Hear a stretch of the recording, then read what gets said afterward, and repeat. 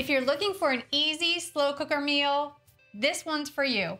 This simple Mississippi pot roast is just bursting with flavor and it's so easy to make. Let's get started.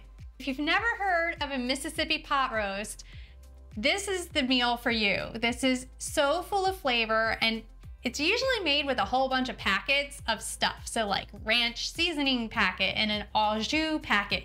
We are making this completely from scratch with the exception of our beef stock, unless you want to make homemade beef stock. And this is still super flavorful and so amazing. This beef literally melts in your mouth. So to get started, you're going to need a chuck roast. I like about a 1.5 to 2 pound roast, and you want to have a lot of marbling in there. So make sure there's like some fat to break down your beef in the slow cooker and add to the flavor. You're also going to need some carrots, some pepperoncini peppers and the juice from the jar, some onions, cornstarch, beef stock, garlic powder, salt, Worcestershire sauce, garlic, dried buttermilk, a bunch of herbs and spices to make a ranch seasoning, and some butter. So to start, we're going to make like our ranch seasoning blend. And we're just gonna start with a little bit of this dried buttermilk into the bowl.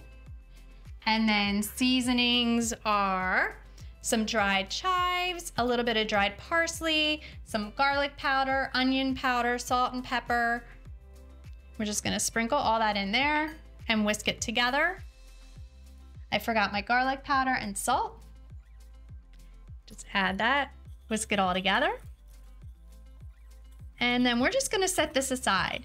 If you've ever seen my dried ranch seasoning, this is what I use here. If you already have that in your pantry, you can use that for this recipe. So now we're gonna move over to the stove and we're going to sear our roast. So to start, we're going to add some olive oil to the pan. Once the pan is heated up, we're going to add our roast to the pan and sear it on both sides until it's like golden and crusty. That's gonna take about 5-10 minutes. Once your roast is done being seared, we're going to move that to the slow cooker and then add your onions and carrots to the pan and just cook them until they're starting to soften. Stir in the garlic and cook for another 2 to 3 minutes and then add that to the slow cooker with your roast. Now that we have the meat and the veggies in the slow cooker, we're just gonna add everything else. And this is like really super simple. So we're going to add our homemade ranch seasoning, just sprinkle it all over top. We're going to add the pepperoncini peppers and the juice. That adds so much flavor. Don't skip that. We're going to add the Worcestershire sauce. It gives it a little beefy note since we're not using like an au jus packet. And we're going to use beef stock. And I have just beef stock in a box here, but if you make your own beef stock, that would be fabulous in this recipe. But for ease, we're just gonna use this and we're gonna pour the whole box in. It's like 40 gallons. All right, and just give it a quick little stir, kind of get that seasoning submerged there. And then 1 bay leaf, and just plop that in, put the lid on, and you can cook it on high for 4 hours or low for 6 hours. Either way, dinner will be ready when you are. So our beef is done. We're just taking the rest out of the slow cooker. And now we're gonna make a slurry. A slurry is just like a liquid with some cornstarch or flour, and it's used as a thickener for gravy. So I have some melted butter here that's room temperature. You don't want it to be hot because you'll get a lot of clumps. And then I'm just gonna add some cornstarch to the bowl, my too small bowl. So we're just gonna mix this together. It'll kind of create like a paste-ish.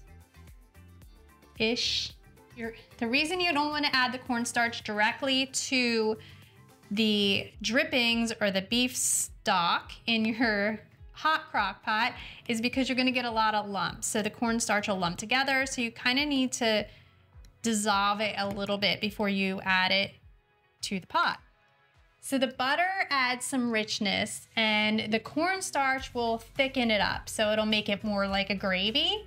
So if you want it a little thicker, you can add more cornstarch butter mixture to this. Just kind of double it up and eyeball it. You can also take that stock out of the slow cooker and put it in a saucepan and kind of bring it to a boil, and that will also thicken it up. It's gonna help that cornstarch tighten it up so that it becomes a true gravy.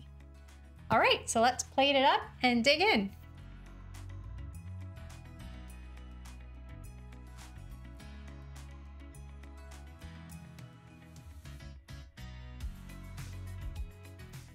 This pot roast is ready. I'm going to take a bite.